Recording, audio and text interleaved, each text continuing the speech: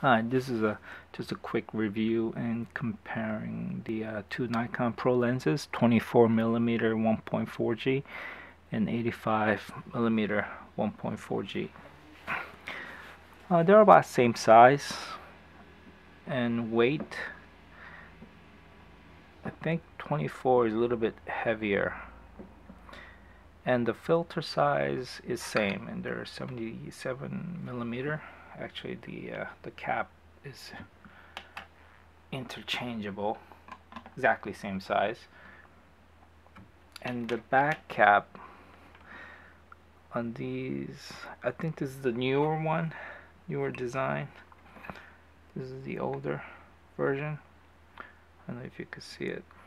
I know some 24mm, the earlier copy have the older cap, and there were some focusing issues with it. And right now I have two DX bodies. I have an upgrade to FX body. I'm just still waiting for the D800 announcement. For the 24mm on a DX body, I noticed if you put the focus mode on AFS, it locks on focus, and you get that tack sharpness that this lens is known for. So I would put the focus mode on AFS to use the 24mm on DX body. On FX body, I am some people, reviewers, saying that you need to have some micro adjustment, but I don't know that yet. I'll know when I get there. The 85 is a great lens. I mean, I mentioned this earlier. Just comparing the front elements, very thick and big lens, big glass. It's like the 24 has more smaller lens, but rounder, more globe.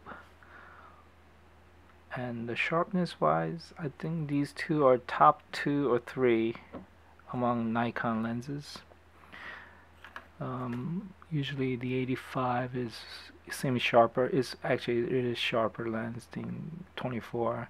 I think the sharpest lens currently on Nikon is the 105mm 2.8, the micro lens. I've used that for about a year, and it's a great, very sharp lens. Just that I don't shoot macro that much, so it wasn't justifiable for purchase. And so the other issue I had with 24 is, even though you have it on autofocus, it's very difficult to focus beyond 5 or 10 feet. I've noticed you really have to, especially at 1.4.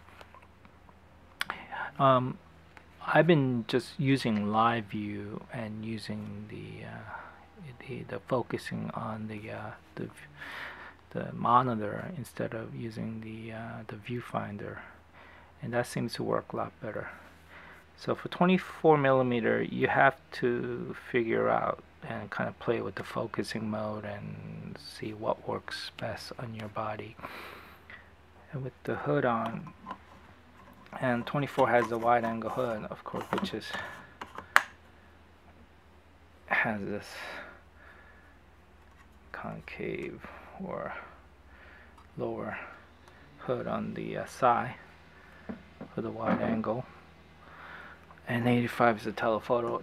85mm is great on DX body because already you have that crop sensor. So, and you're using that small part anyway. When you use telephoto, you're zooming in and using the small area. So I highly recommend 85 on DX. 24, I would compare to 35mm 1.4G and 20 against this lens. See which one you prefer. I personally prefer the look of 35mm 1.4G. I really like the separation of the subject against the background. The bokeh is more prominent, and you have a more separation with the front and the back, and I really like that look I got from using the 35mm. But 24 is not as much, but you get that wide angle, and to me that was more useful than the 35mm range. And I also have the 50mm, so 35 and 50 was sort of close. That's pretty much it for now. So I recommend 85.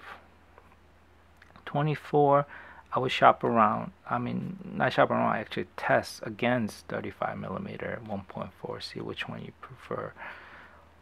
And okay, that's pretty much it. Thank you for viewing.